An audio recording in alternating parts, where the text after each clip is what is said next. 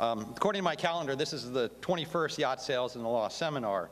And looking back, I was at pretty much all, I think I have been to all 21 of them. I was looking back and I can't find one that I missed. And I've spoken at several of them on certain things like contracts, broker liability, and such.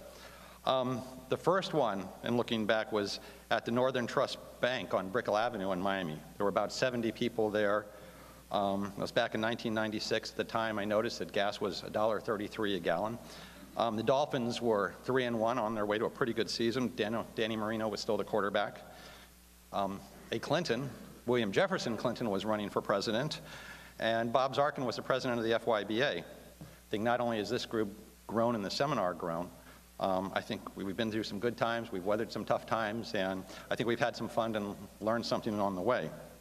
And the theme of these seminars is always to give you as much information. I look at brokers as the first go-to person that a lot of times the owners are looking to, not just in the purchase and sale, but other aspects of owning a boat, operating a boat, dealing with other contractors, vendors, and such. So some of the things having to do with arbitration of these contracts not only apply to you, but maybe questions you may get with regard to questions from owners. I think sometimes the brokers are the first call that they make, and you want to answer that first question because you want to handle the little things, so when the big question comes, can you sell my boat again, or I want to buy a new boat, you're there.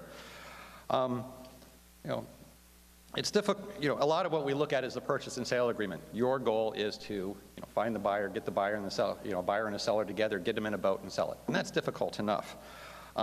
You don't need time to get mired in disputes or have problems. But I think it's something you need to look at and be ready for. If you look to the back of the contract and such, that's where you start seeing those, I call it the what if something goes wrong provisions. Since we're in a political season, it was Ben Franklin who said, an ounce of prevention is worth a pound of cure. It was true then, and it's certainly true now. I think also one of the things of these seminars just kind of lets you know, here's where there can be problems and things to look at. My view on this is somewhat difficult, or somewhat different. I practice maritime law and primarily involved with maritime litigation. And that's usually where something went wrong. Someone's not happy. So when I think of contracts, I don't think of all the good things sometimes that you do in terms of buyers and sellers and getting commissions. I sometimes think of those bad things.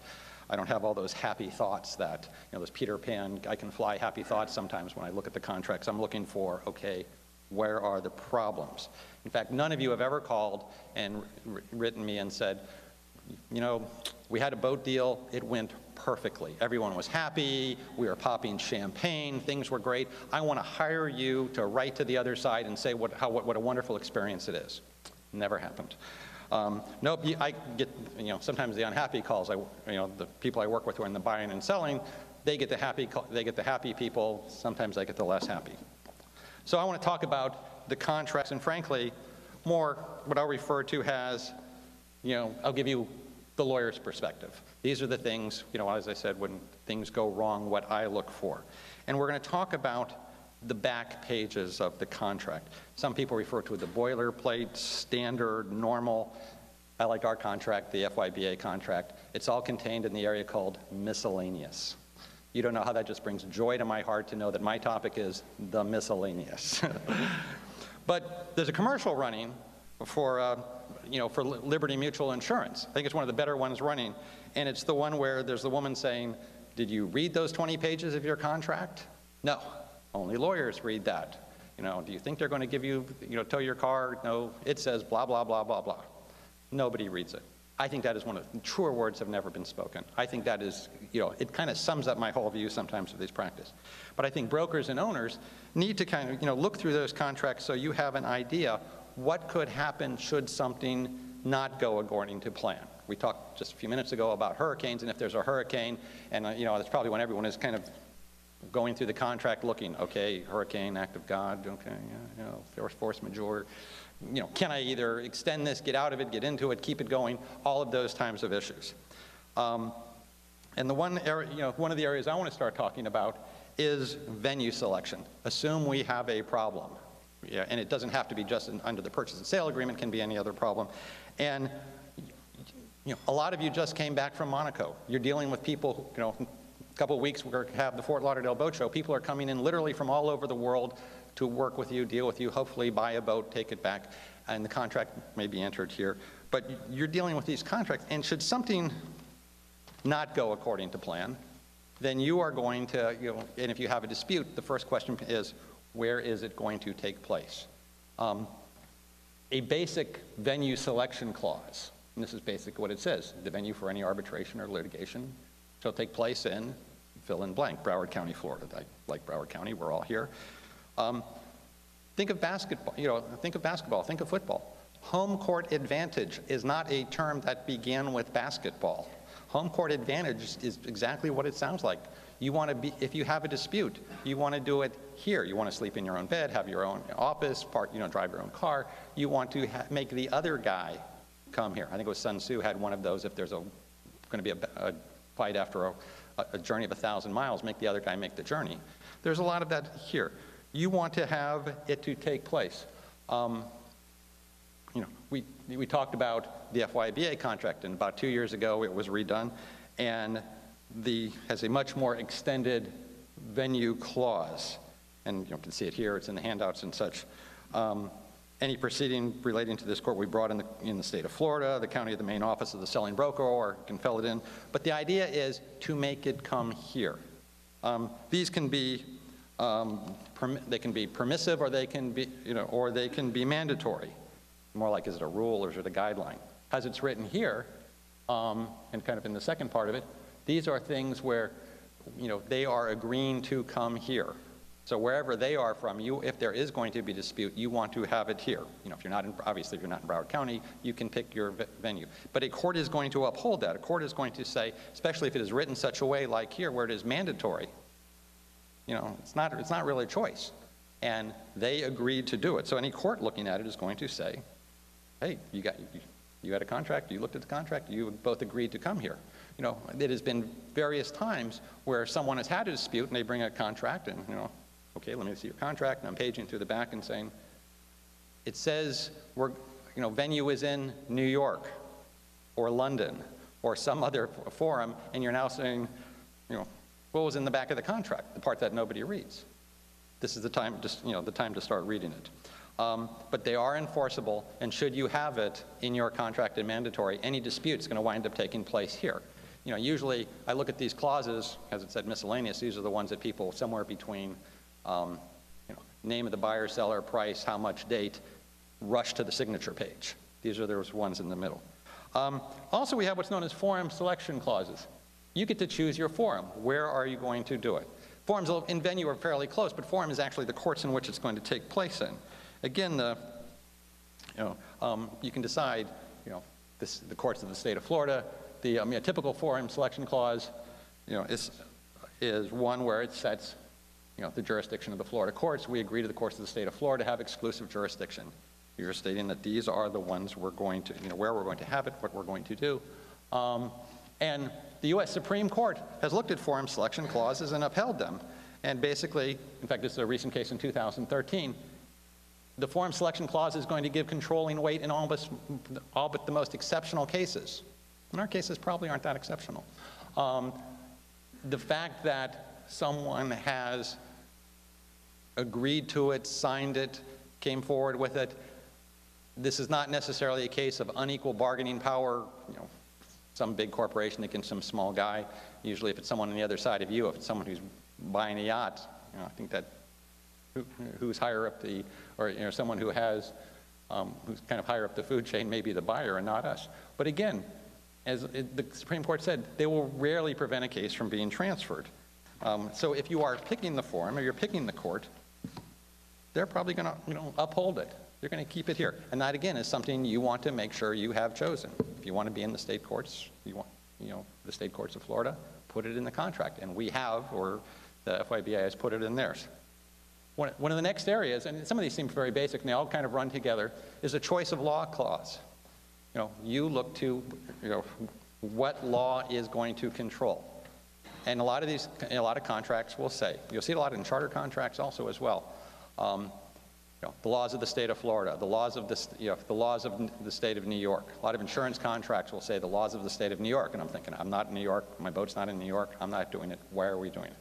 But it's something you need to look at. A lot of them will say the laws of England. Again, we're not in England, I'm not choosing to do it. If you have a chance to, to negotiate it, to redo it, sometimes just change it, because I think the other side's not looking at it either. I think some of them are just using forms. And the clause is going to be upheld, and in most circumstances, because you agreed to it. Out of the FYBA contract, it says, the contract will be interpreted exclusively under the laws of the state of Florida without regard to any conflict of laws, principles requiring application of any other law. And it almost comes down to the phrase, hey, you guys made the deal, you agreed to it. This is what we're going to do. We're going to use these laws. One other point I also look at, we're beginning to see in more contracts, the service of process clause.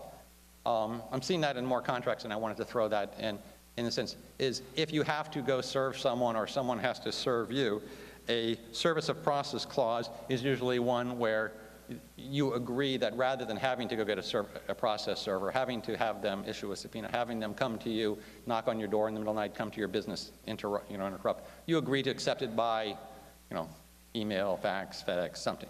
This also works well, I think, going the other way, because serving someone overseas can just be a pain in the neck. Can be a time-consuming, expensive, principle. You have to go, to the laws of their country, foreign rules, the Hague Convention. All of those things are things that you may not want to do. So if you can get them to agree, hey, if we're going to have a lawsuit, arbitration, or something, and all I got to do is give you notice of it by sending it by email, as opposed to hiring someone, it's a good deal all the way around. You may not want it. You may want to make them come to you, but more often than not, I think sometimes it's easier to get people here in Florida than it is there. Those are the pages, like I say, the miscellaneous pages. But these are the things people race by, because you want to pick your forum, your law, your courts. You want to have it here. And one of the questions that comes up in kind of the second half of this are there alternatives to lawsuits? One of the issues that comes up is the Marine Council of Greater Miami is not only being the silent partner of this organization, but the Marine Council is also, I want to say the owner of, but has put together the Miami Maritime Arbitration Council. It was put together literally about 30 years ago. It operates by using local people to have or hold arbitration forums rather than going to overseas to London or another forum. Very basically, marine arbitration in 5 minutes. It allows, arbitration's been around forever. You have salvage cases, you have salvage claims that were originally decided before there were courts. It was done with the idea of mariners would settle their differences between themselves.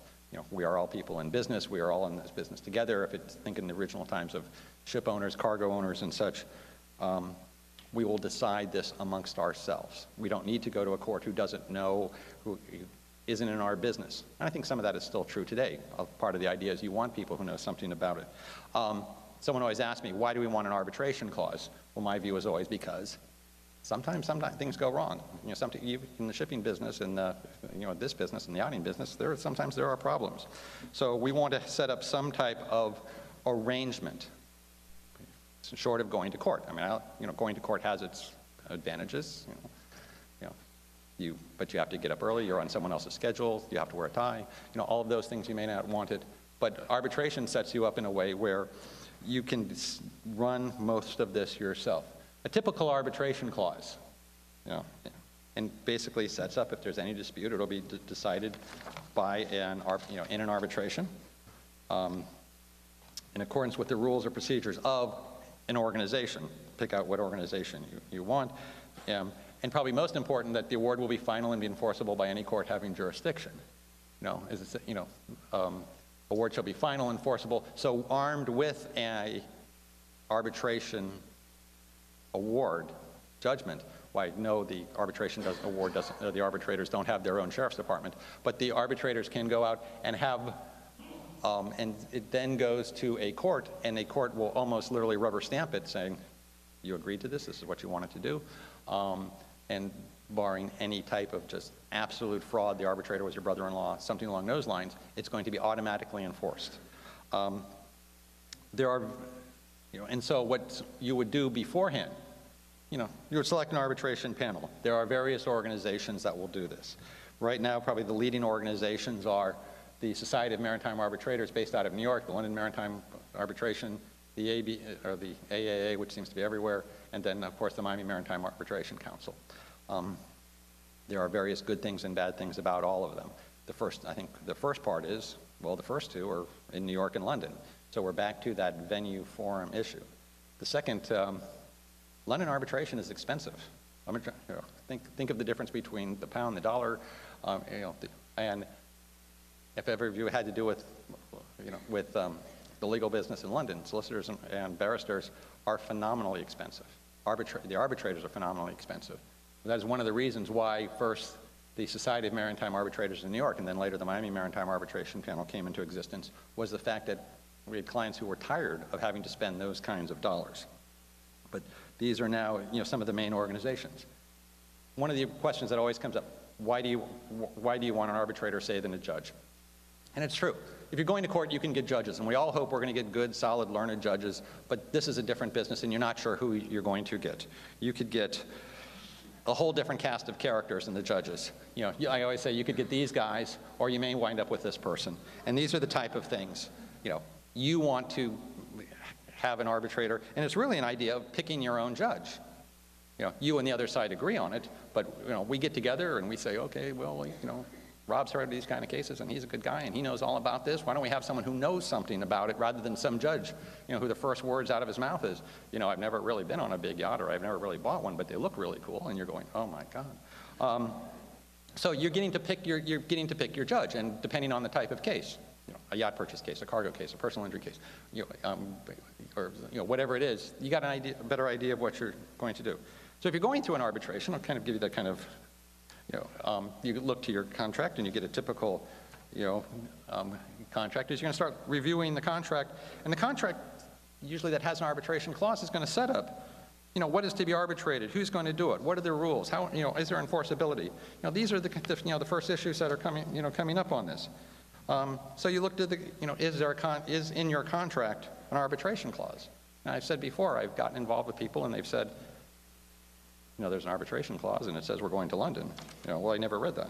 But some of the issues. The second area is you look to, after reviewing your contracts, you look to the rules of the organization. This one actually was arbitrated.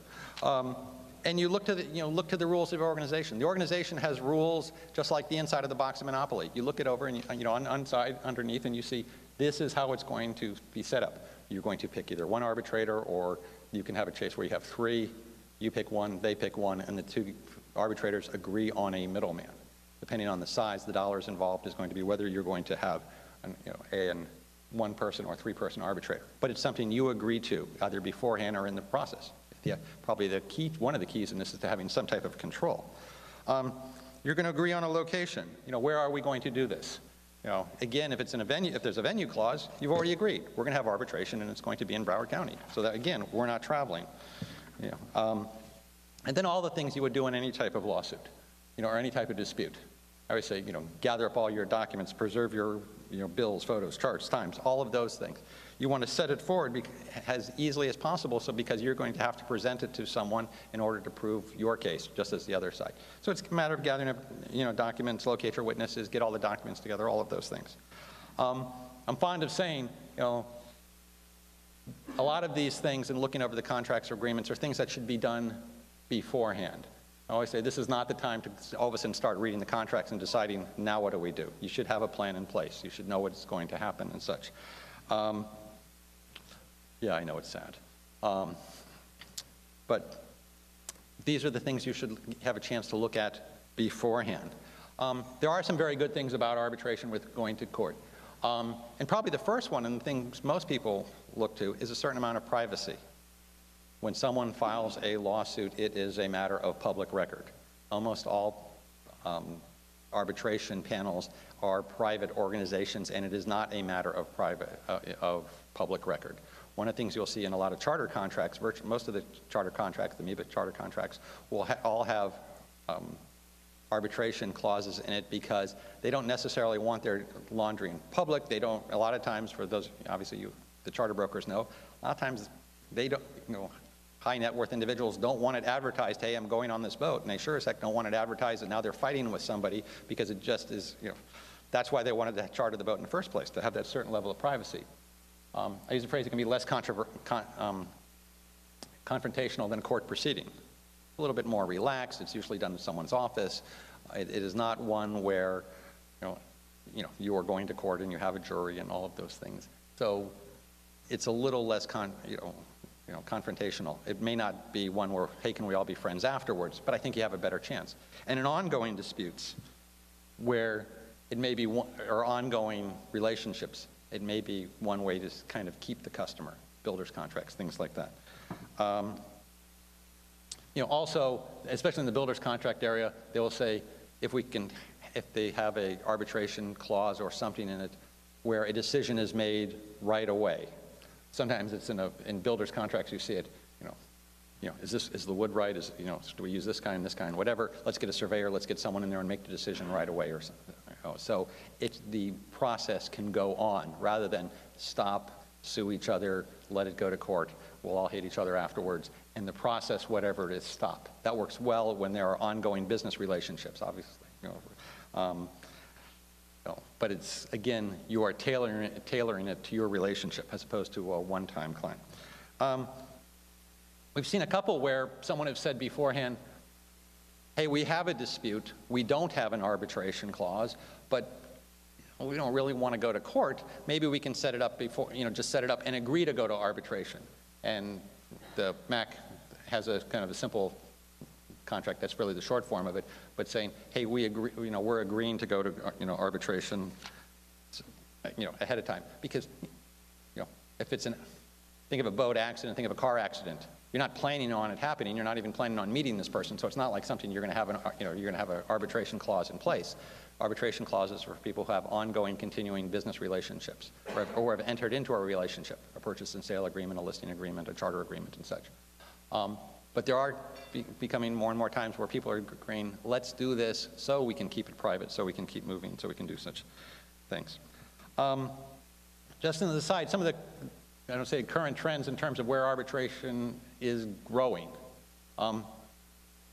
Most salvage cases, most small boat salvage cases are an arbitration clause. Crew claims, certainly in the cruise ship industry, you are seeing arbitration clauses being put into contracts. We talked about before, all the charter yachts, charter agreements, it seems like they all have it. Builders, repair contracts. I put yacht purchase and listing agreements. The FYBA current version does not have an arbitration clause. IYBA does, IYBA does. They seem to come and go, whether you want to or not. Again, but it becomes a matter, it's your choice. Do we want to do it this way or not? I can sometimes look at if there's a theme in this. The second theme is this puts you in control, whether you want to have it or not. I talked about salvage. The typical Lloyd's salvage form agreement, when a boat goes aground, when the boat's in trouble and the salvage boat shows up and says, hi, you're in trouble. Sign this. And it's not a case of, or your boat can just sit there, or something bad can happen, or something. So you sign the agreement. The owner signs the agreement. And almost all of them, the typical Lloyds, have an arbitration clause in it. And it's not a matter of, duress. Well, I wouldn't have signed it beforehand. Yes, but you wouldn't have needed me beforehand. But they're upheld. So the typical salvage contract, in fact, most of the arbitrations, some of the small boat arbitrations seem to be matters of salvage. Crew claims. Again, crew claims are the ones where you're beginning to see not necessarily yacht claims, but the cruise ship business. Because they all belong to a union, because they're being hired, hundreds of people at a time, they are signing contracts that all have arbitration clauses, and they are being upheld all the way across. The typical cruise ship crew member claim is out of Miami, out of Fort Lauderdale, is being arbitrated now. It's not going to court. And depending on your point of view, that's either a good thing or a bad thing, but it seems to be working. I mentioned builders' issues, construction contracts, the idea where we have an ongoing relationship. and where if it is still going on, it's sometimes a matter of, rather than stopping the whole thing and suing each other, it's a matter of coming back and making a decision, moving on. Same thing, shipyard builders, repairs. There are good things and bad things about it, depending if you want it. Some shipbuilders are happy about it because they've already got the boat. Some repairers who might rather seize the boat and hang on to it, sometimes may be less happy to have an arbitration clause. Sometimes they want to make a point and seize the boat, have the U.S. Marshals come down, sticker the boat, and take it away. But again, it's what you want to do. And again, I mentioned yacht listing agreements. Some of them have them, some of them don't. IYBA does. I think, some of the ones are putting it in. Again, that's a decision you can make, and does it work for you? Again, it depends on the choice. One of the reasons, and this is kind of a plug for the Miami Maritime Arbitration Council, they do have a set of rules and procedures in place. There has local arbitrators who are familiar with local practices. They know some of them, they know your business. They know the kind of things, that you're doing.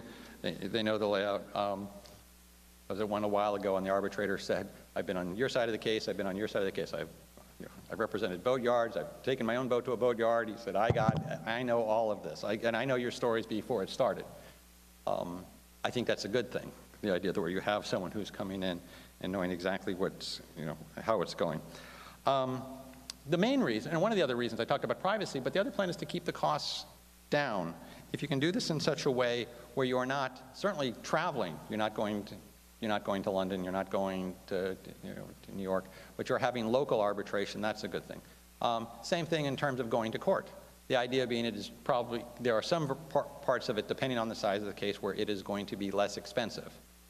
There's a caveat to that. Depending on the size of it, it can be expensive, because not only are you paying your lawyer, and the other side may be paying their lawyer if you have one. People have always asked me, do I need a lawyer in arbitration? And my answer is no, I'll never tell anybody they don't need a lawyer. But I will also never tell anyone they don't need a yacht broker, surveyor, insurance agent. One of my broker I worked for years ago had a sign up, if you're so smart, sell your own damn boat.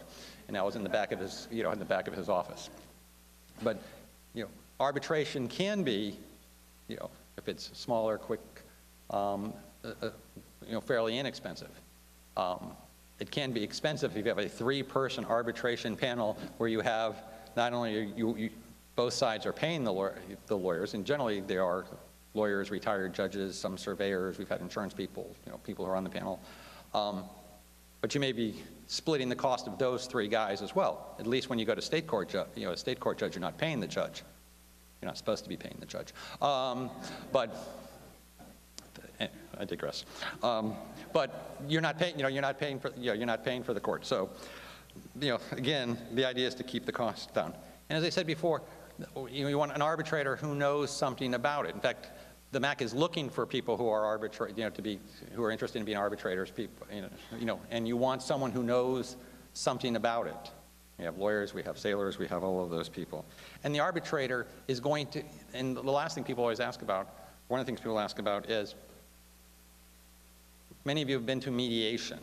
Mediation and arbitration are different. Mediation is, hey, can't we just all get along? Can we make a decision? And a mediator will help you, reach some type of an agreement. Think of a marriage broker, or in the old days, or someone, someone to help you get it together. An arbitrator is going to make the decision. The arbitrator is the judge.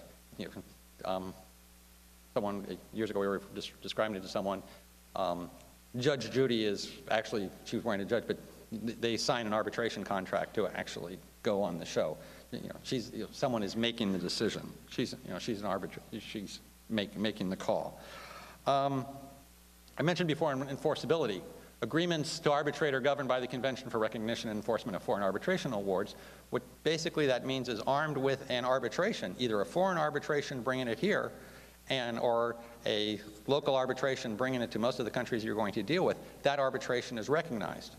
So you don't have to go relitigate it somewhere else. It can be used to enforce it. And frankly, I've had, in a lot of people talking about enforcing it, that it almost becomes easier because it again comes to, hey, you guys made this deal. You agreed to it. So a local judge or a foreign judge may look at it and say, you went to an arbitration, you picked a panel, you signed up to do it, an agreement was made, we're not rehearing it.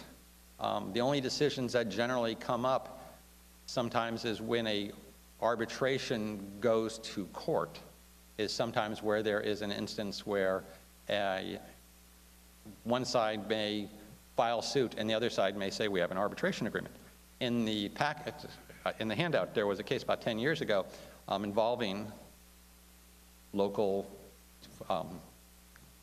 yacht broker, a FYBA modified central listing agreement, and they were sued by an insurance company for damages to a boat, which they didn't do, but they were saying, well, it was kind of in your care and we're going to bring the suit.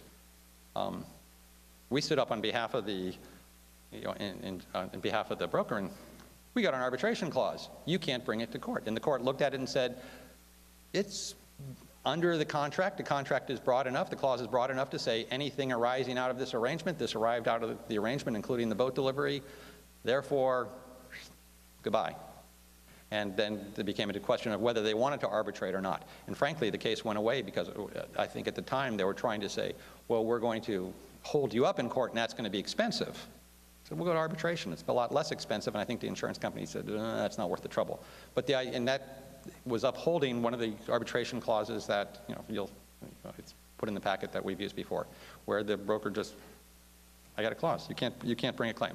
You will sometimes see cases where someone will say, is what happened, whatever the dispute is it covered under the arbitration clause? And most of them are written pretty broadly.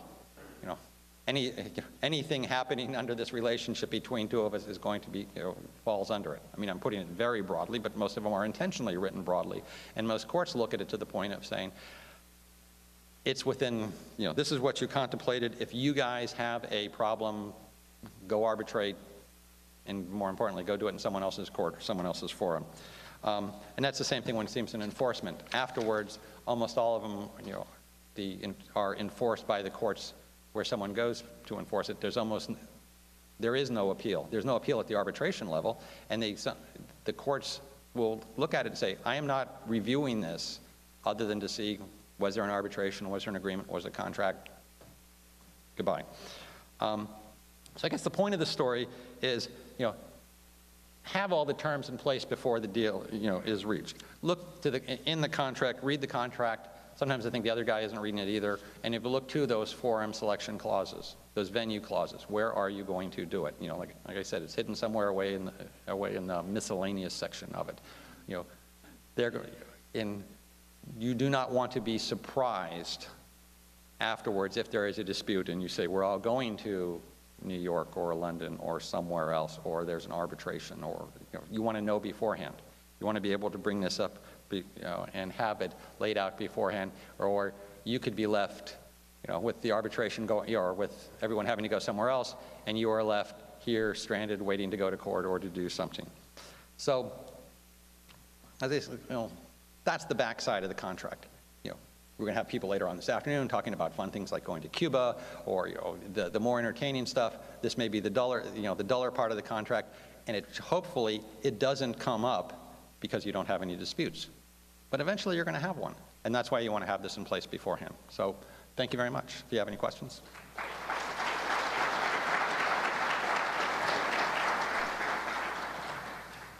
Peter. I'm sorry, I saw your hand going up. Yeah. Sorry. Okay, my turn.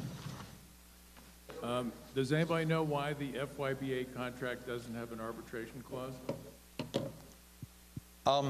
It is, I'm not, there are, like I said before, there are good reasons and bad reasons. I'm not going to stand here and, all for arbitration and such. I mean, there are certain things I like about it, certain things I don't. But it's a matter of choice. I mean, it was in, I'm not exactly sure why, but it is something you can put in or take out, as you want. I don't want to, I'm not trying to rewrite the contract. I actually think they did a very good job on a lot of the on it.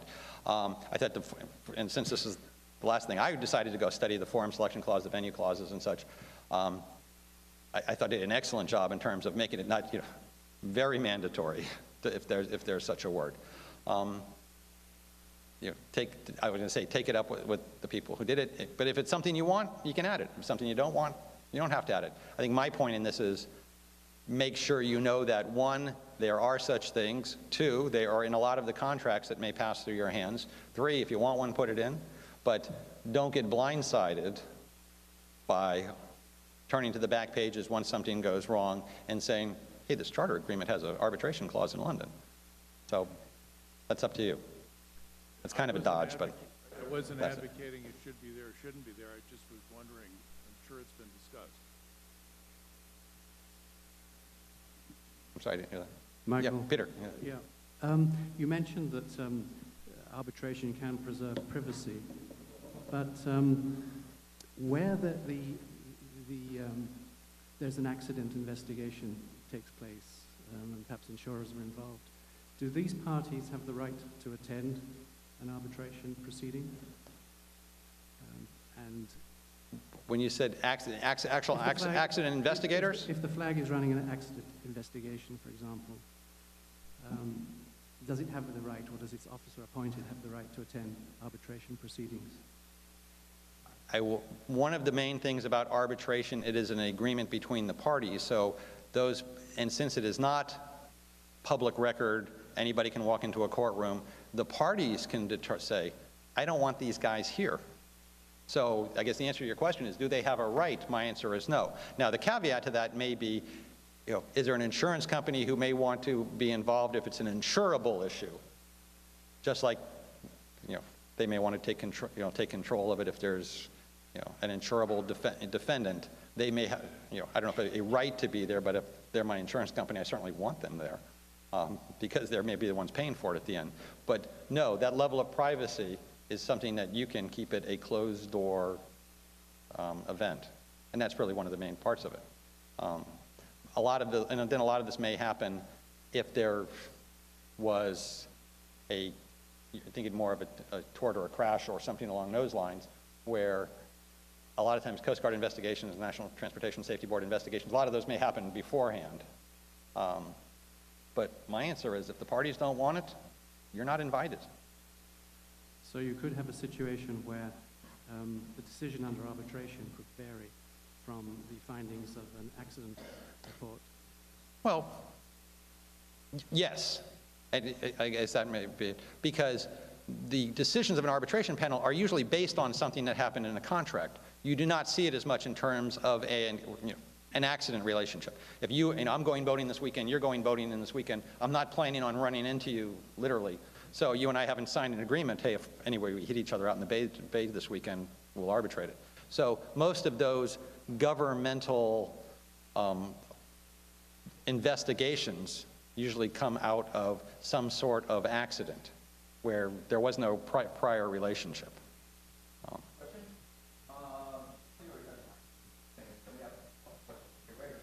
As long as you have an arbitration clause, you don't have to have a venue clause, correct?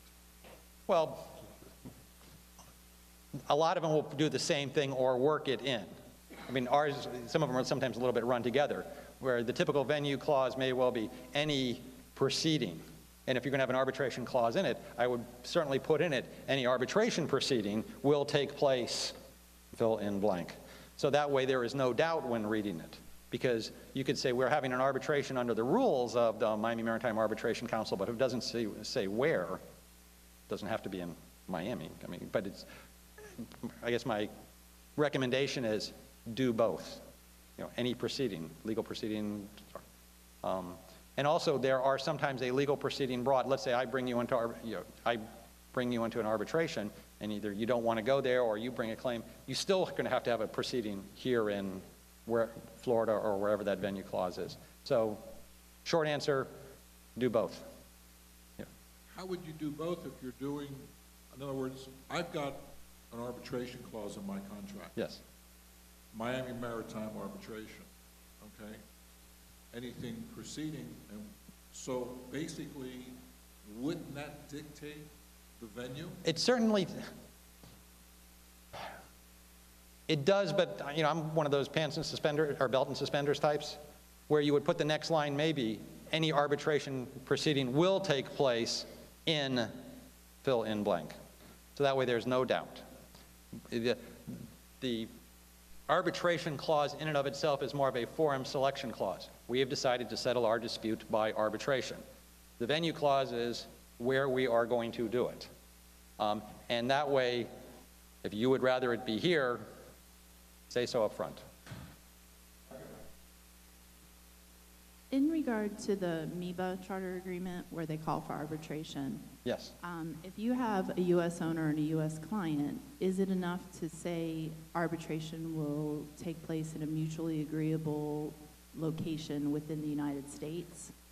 And how does that apply to that agreement, which is very much written about London law? Two things. Somewhere in the United States is a pretty big area.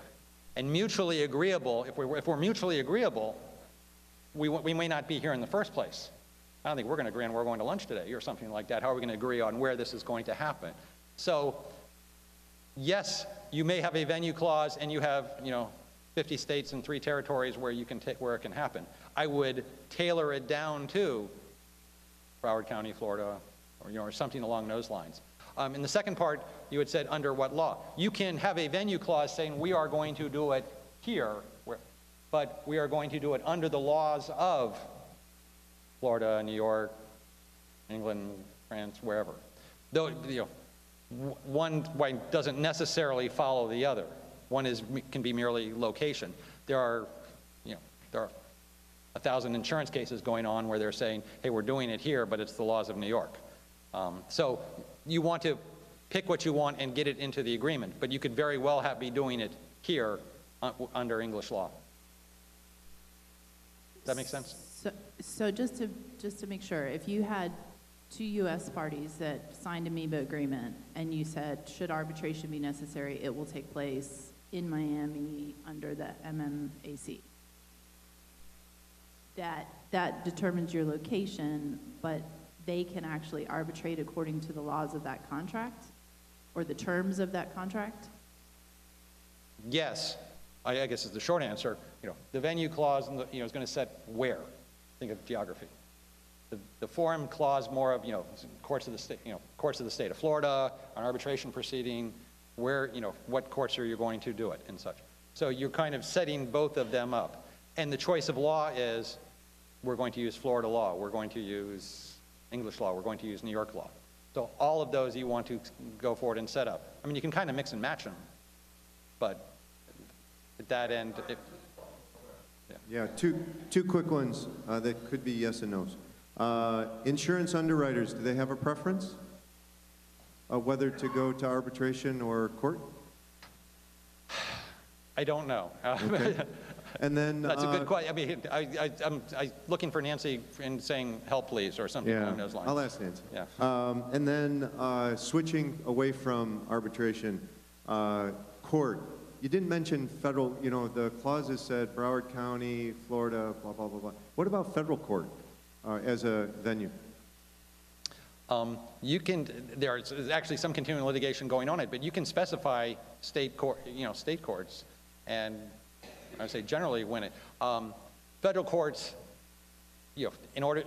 federal courts being limited jurisdiction, you have to have diversity of citizenship, people from 2 other places. So 2 Florida people cannot just show up in a federal court. Purchase and sale agreements are not a matter of maritime law. Seems crazy, but it's not in and of itself gets you into federal court purely as an admiralty issue. So, in fact, some people thought about that. The idea, let's put in the purchase and sale agreement only to be held in the federal court, and then you go to federal court and the judge says, hey, it's a purchase and sale agreement. It's not under admiralty. You have no jurisdiction. Go away. It's not going to happen. So, but a lot of times people will say, I want to put it into a state court. Local judges, I know the judge, he knows me, whatever. Some people, some people are more comfortable in either setting. I got to tell you, I went for the first time in my career to small claims court for a boat owner issue, and I will never make fun of Judge Judy again. The stuff on television was nothing compared to what was going on in that room. I would have paid. I never want to go back, but it was worth. I would have paid to have sat there and listened to this circus. some people are more comfortable in federal court. It's much more orderly. They have a set of rules. They have such things. Some insurance companies are much more because they like the way it's set up, and there's sometimes an intimidation factor and such. But you can set your forum. Michael, quickly, I might have missed this, but how are arbitrators chosen? First, by the panel to be an arbitrator, or by the two parties? By the two parties. How is that panel established? Two ways. First way is various organizations have a list of these are the arbitrators we know and love, and you can pick them off the list. Having said that, a lot of arbitrators will say, if you and I want to use Rob, we can agree.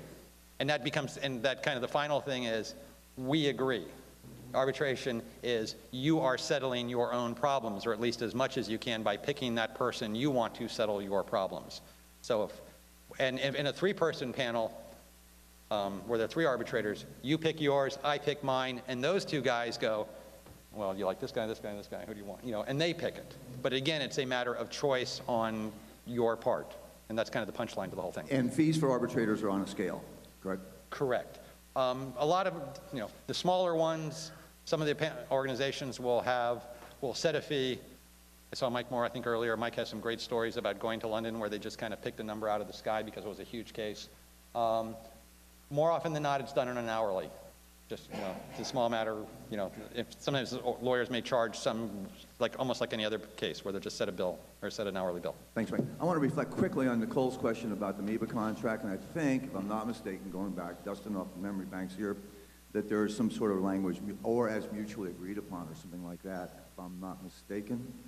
And also, Yeah. In cases that I've been involved with in arbitration, even though it may have been the venue, London, I think after the fact, if there's a dispute, both sides can mutually agree, to waive the London arbitration and bring it to wherever they mutually agree Right. that happens. So, Yeah, and that, like I said, coming back to that punchline, if we agree to resolve our own problems, and we will do it. But if I'm from London and you're from Miami, we ain't mutually agreeing.